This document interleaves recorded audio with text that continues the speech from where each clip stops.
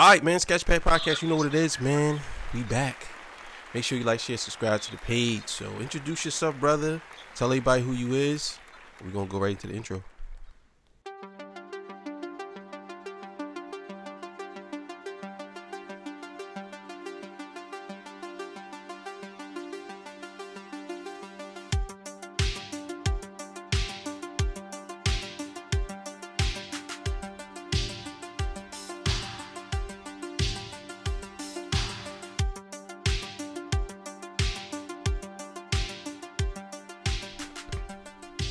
Yo, what's up? It's your boy, Midwest Country Boy. All right, yeah, man. So look, we got Midwest Country Boy in the house. So look, we could be right back, man. Sketchpad, you know what it is. All right, man. Look, Sketchpad. You like what you see, you like what you hear. All you got to do is hit the thumbs up and all that good stuff. Also, too, if you want us to react to your stuff, cue cards on the screen. If you want to donate, that's on the screen as well. You know what I'm saying? And yeah, we're going to get right to this interview, man. So look, man. What's going on, brother? Man, you know what I mean? Everything going good, man. God bless all. That's what's up. Yeah, man. That's what's up. Question. What part of the Midwest are you from? Oh, I'm actually from St. Louis. I'm a St. Louis native. Okay. All right. Yeah. Yeah, show me state in the house. Okay. Nelly, A verb. All them. Yeah. That's what's up. J. Quan, All Stars. Let's go on. Yeah, that's what's up. The Midwest been slept on for years, man. I've been telling people like the Midwest, y'all pretty good out there, man. Y'all got a lot of lyrical demons out there, man. Like for real. Facts. So I don't understand why people sleep on the Midwest, man. The Midwest is, I remember that, man. You know what I mean? Yeah. So what got you in the music, man? Let's start there. Well, what got me, I'm gonna say a long time ago, I used to like freestyle battle with people and old school. But I'm thinking like before I had my baby back in 2010, I stopped for 10 years and I restarted back in 2020. And ever since then, I've been doing it nonstop. Yeah, so do you do original content or do you do like SoundClick or SoundCloud beats and stuff like that? Or do you have a producer, in-house producer? I mean, I have like people who make my beats. I mean, shout out to my dude in East Coast, Vendetta.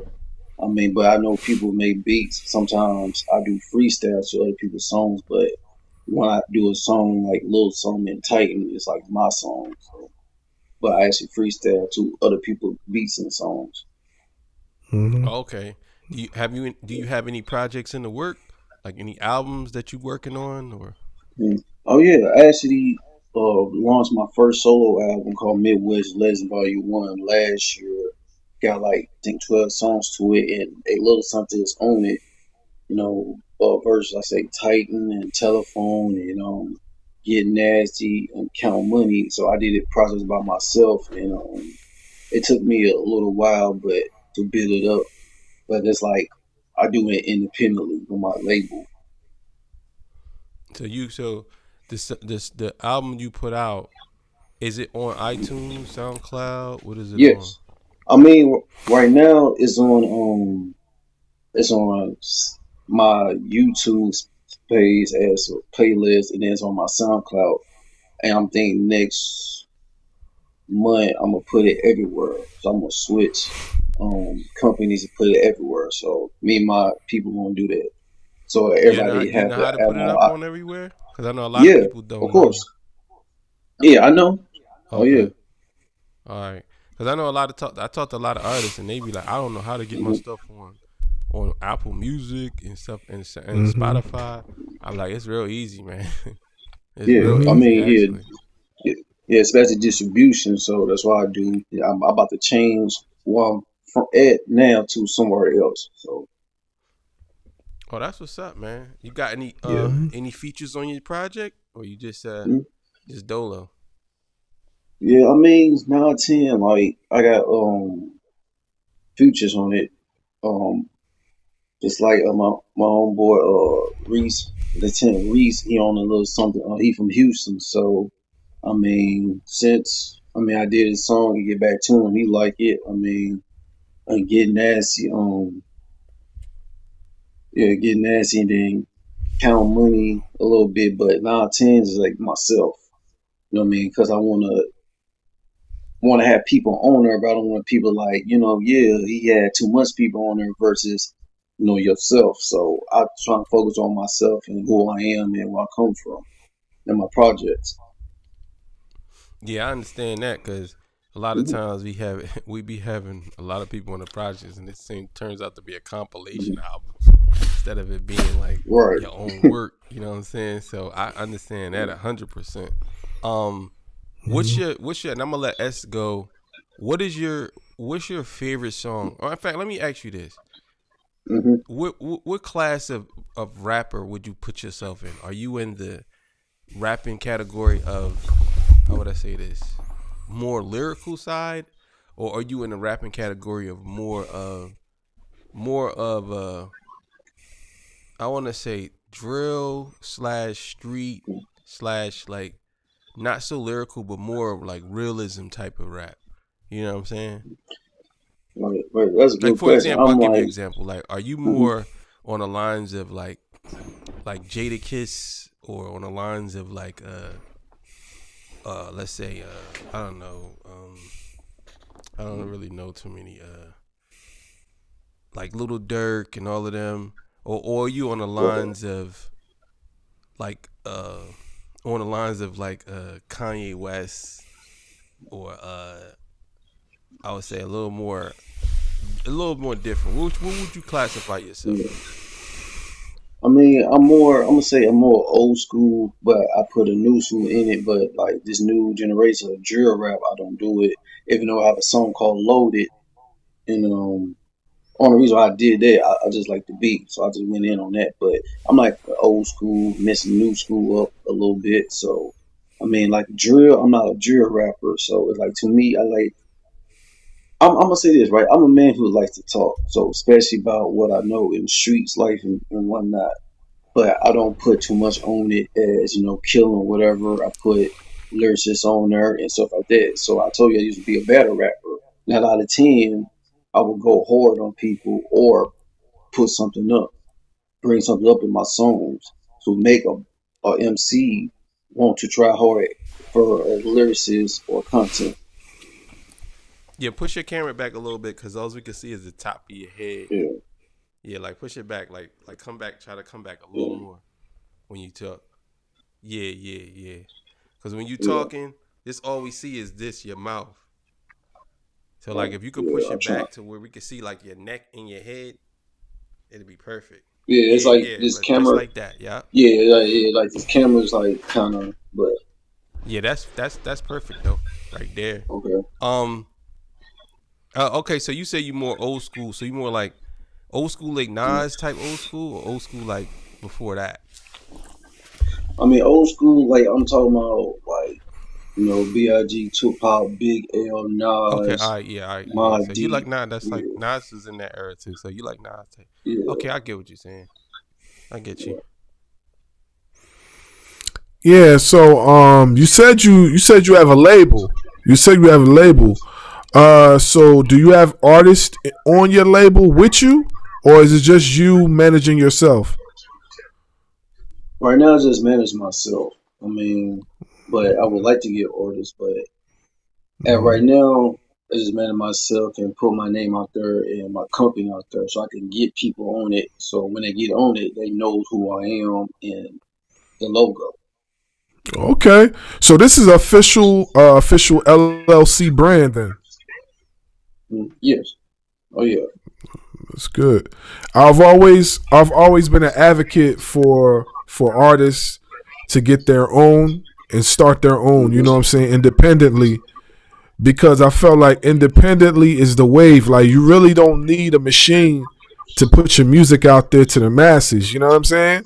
All you need is an LLC, copyrights, and publishing, and writer credits, and you well on your way. And most of that stuff costs a little under $100. You understand what I'm saying? So whenever I hear and see, artists, going for the gusto and basically getting their own, it's always a pleasure because, like, you know what I mean? I'm on that same mind state, that same wave. You know what I mean? I feel like ownership is everything as far as being an artist. The machine could strip you naked and you don't have nothing, and you won't be able to produce nothing or do anything. But when you're independent, you know what I'm saying? You could do whatever you want. You could release whatever you want. You could release anytime you want. You know what I'm saying? There's no pressure. You know what I'm saying? So salute to you for that. I like, seeing the empowerment of artists trying to get their own. You mentioned something about battle rap. So let me ask you this.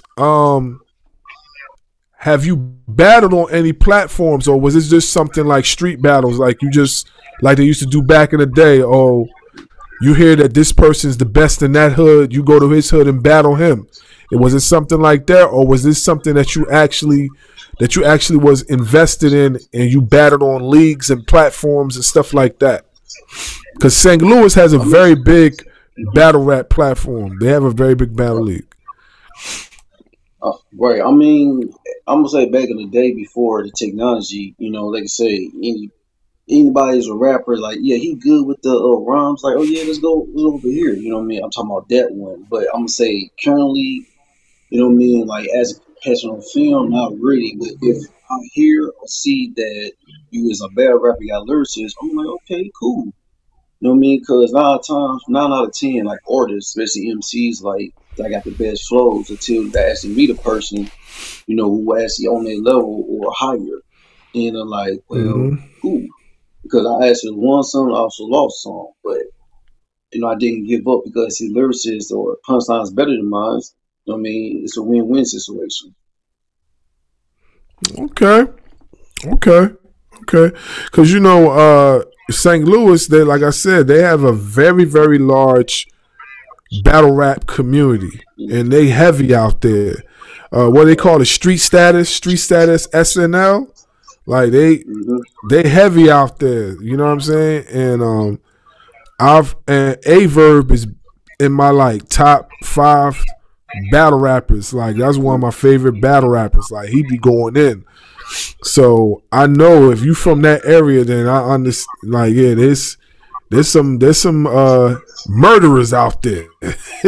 You know what I'm saying? Yeah, for sure. Yeah, you could go ahead, Fuhrman. Go ahead. So I guess I got to get your take on this whole thing between Drake and Kendrick, because I know it's the biggest thing in hip hop, and I always ask people this question. What do you think about this battle, and who do you think won the battle? Man, I'm like all people. You know who won? I mean, Kendrick. I mean, I'm gonna say this about Drake. Even though I don't like Drake as an artist, whatever, but I mean, lyricist songs, he up top. You know what I mean? That's one thing. He up top. Kendrick, a little more lyricist and story put together, everything else. So to me, I saw it from the far. We didn't say nothing until the midst of it. Basically, when Kendrick put out, Not Like Us, and then the other one, I'm like, it's over, Dre. You can't really not say, you can say something, but it's taking it over. Even though these two got lyricists and stuff like that, but to me, I think Kendrick, on the lyricist aspect of punchlines, he is more than Drake. Yeah, that's a great take. I looked at it like this was a grown man battling a teenager. Like Kendrick was a grown man, and Drake was rapping like a teenager. He's still saying na na na na na, pointing the finger. Oh, you blah blah blah blah. Like, and Kendrick came out like, I'm an adult. Like I'm not no kid. I'm a man, bro. Like, and you I felt it throughout the music, from all the way from Euphoria to 616 to Meet the Mm-hmm. Grams, all the way to Not Like Us. That's an EP right there, bro. Like Oh yeah. he literally could put that together and call it the Boogeyman and put it up as an EP, and it would True. go platinum. Like Mm-hmm. it's like Right. that's what it was. So I agree with you, man. I think that it just was it I was no mean, comparison after right. I you mean, the see the one vast thing difference I between the two. right. And I like Drake as he rapped, but it's always the after effects that really kills people. And you see the Right. after effects after, because you go from because you got to start with the first one, which was Like That, when he set it off. So if you was to put Like That, the Euphoria, 616, Meet the Grams, and Not Like Us, Mm-hmm. yeah, you can't beat that. That's a strong lineup right there.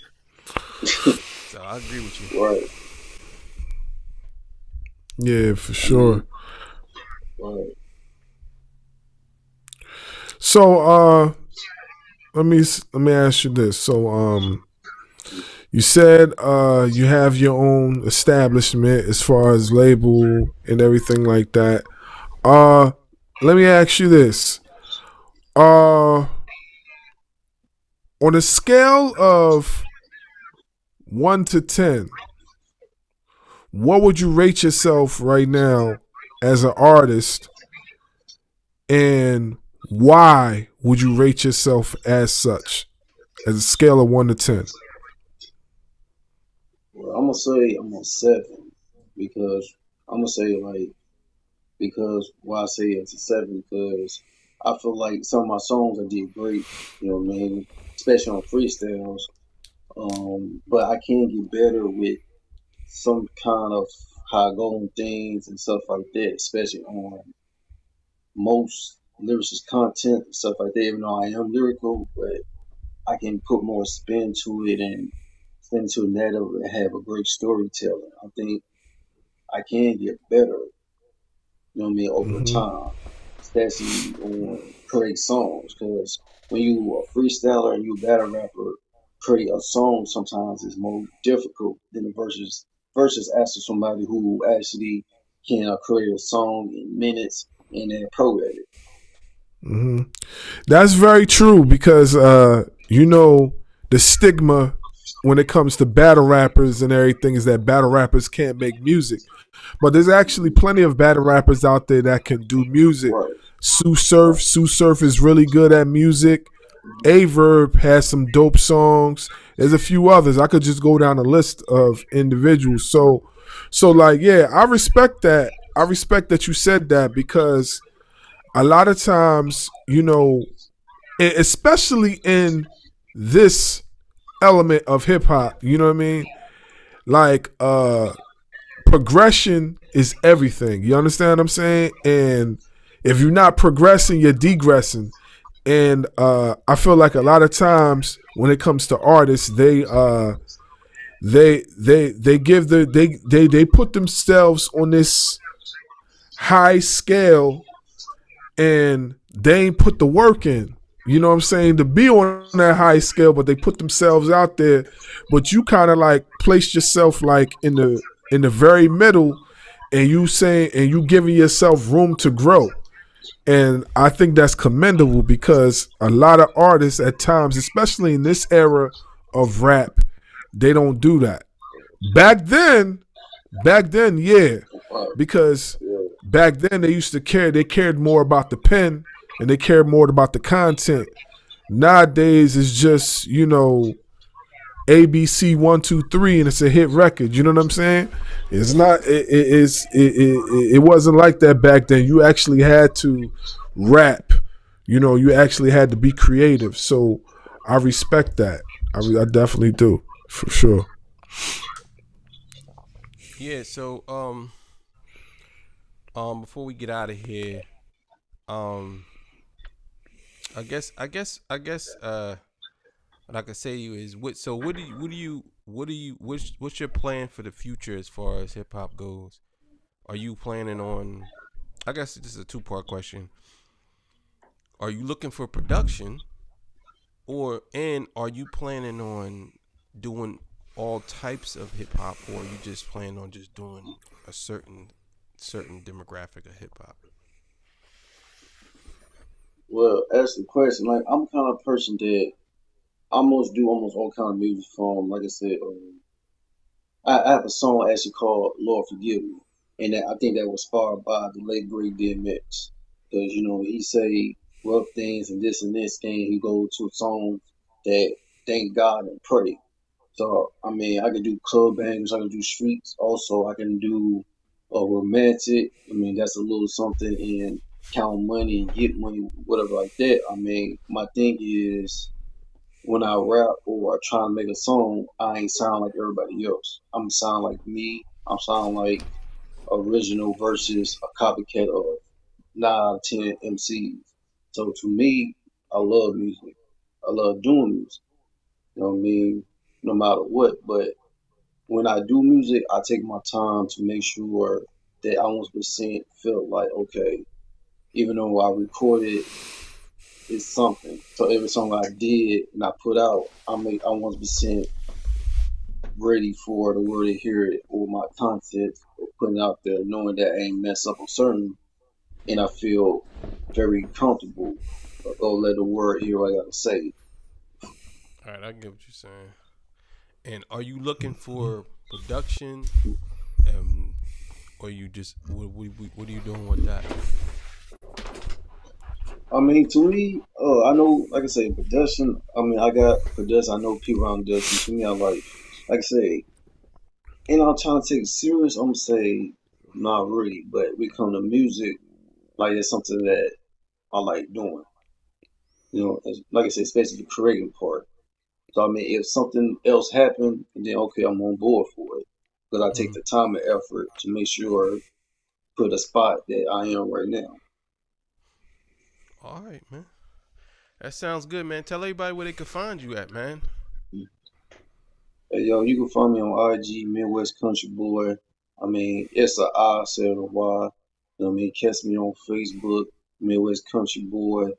314 on SoundCloud, Midwest Country Boy, and also YouTube, Midwest Country Boy with a I, not a Y. All right, man.